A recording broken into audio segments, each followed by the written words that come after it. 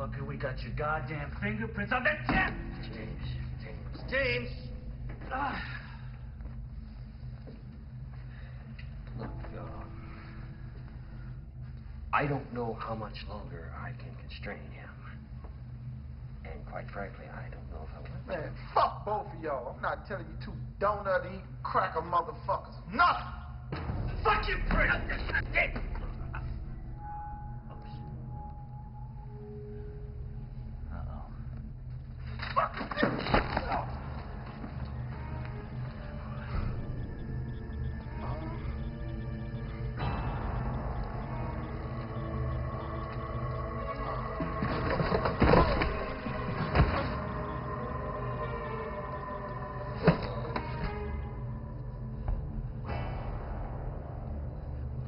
At least he's knocked out.